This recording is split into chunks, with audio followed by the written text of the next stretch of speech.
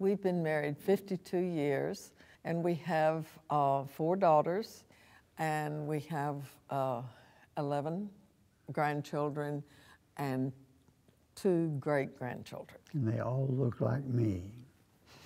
I want to say the best thing that Bob did for me was to say, I want this to be an open process. And as soon as he got the diagnosis, we slowly began not making a big issue of it, but telling our friends, telling our Sunday school class, telling the groups that we were in. We have participated very willingly in clinical research because, first of all, Bob's mother had Alzheimer's, and that was very painful to watch her decline. His mother's sister had Alzheimer's, and now he has it. And while we've never been told there's a genetic component, I think that's obvious that there is something related there. As president of the college, as dean of a graduate school, as school teacher, he was always in control. And to find that you're not in control of things as you used to be, it's got to be terribly hard. I don't apologize for memory lapses, but I just go on and do the best that I can. I think the biggest challenge is maintaining patience, because there's an awful lot of repetition, and it's easy to get irritable, and you have to pull away sometimes and regain and regroup so you can be patient. I have to give a lot of credit to Julia, because she has made life very meaningful for me and kept me going, and when I might even have given up. Now is the time that's so critically important for us to fund as fully as possible research, because we don't know enough about the disease. There are no drugs that are available for stopping. There are drugs that will slow the process and slow the symptoms, but not the disease. So our story was one of a short-term situation where Mom was, we noticed that something wasn't right with her. She was distant, and then later on it got worse, where we saw that she had actual dementia, where she was hallucinating, and so we thought she needed to be with us. She was literally seeing things that no one else could see. I tried to leave her alone in the house a couple times, and they were very, very harrowing experiences for her. She was afraid, paranoid that something was going to happen to her, that one of these visions that she was seeing was actually out to get her. And you're sitting here watching this person in almost disbelief. I got a phone call from the local police, and it was about 2 in the morning, and they said, do you know Matilda Taylor? And I said, yes, I know Matilda Taylor. She's my mother. She says, well, we have her. I said, what do you mean you have her? She's here in the house. It was 3 miles she had walked in the middle of the night.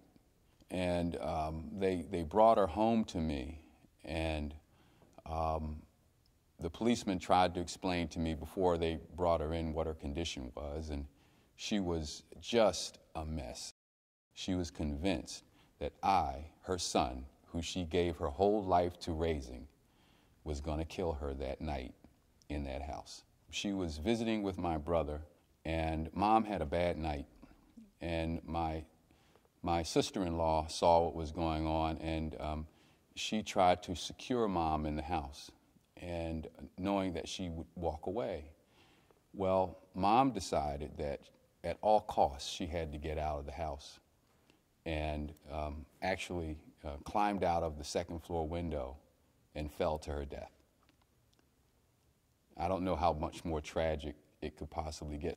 And I know people are working really hard to try to figure this puzzle out, but we've got to put a lot more into it so that we can find answers, because there are going to be a lot more Tilly Taylors out there. We have to live in the moment with them, or they will separate from us, and we will lose them altogether.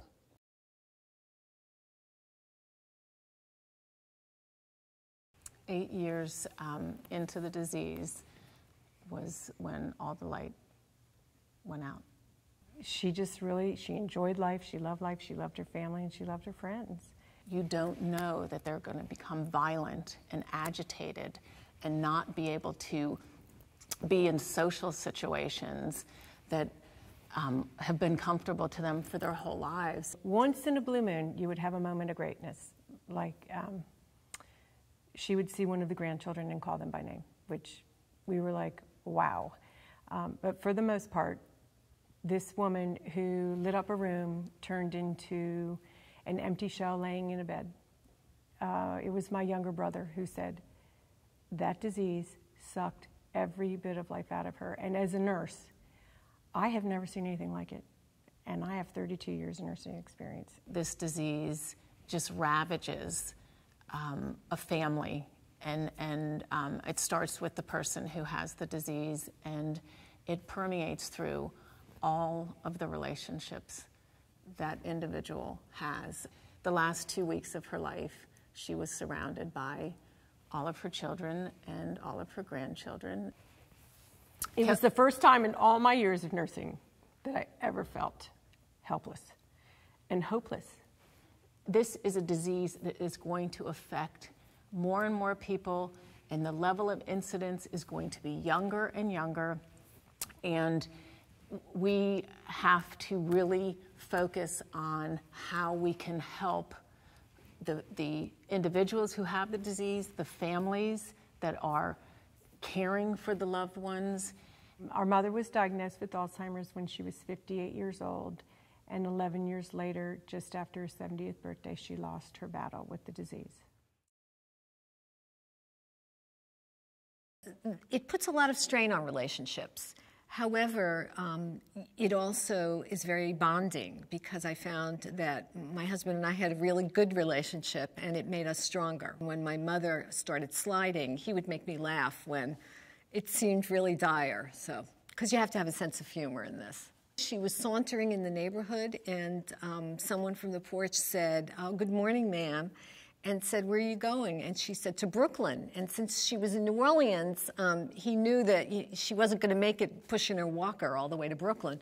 I needed to stay in the moment with my mother and not think about where she was and how she was before, or where she was going or how it was going to be. If my mother taught me anything, it was to be present in the present moment, and to accept and to be accepting, to accept her the way she was. I was in denial about this disease. What it does is alter your entire life. It changes the family's life, it changes the person's life. It's the magnitude of it is indescribable. There's a stigma associated with the disease right now, and what we have to do is remove that stigma. We have to come out of the closet so that we can acknowledge that this disease exists to the extent that I believe it does. What I think is vital is learning what the signs are, and also knowing that 50% of the population over age 85 gets some sort of dementia. That means we're all at risk. Now is the moment that we need to fund research to find a cure for this disease. Right now is the time to do it.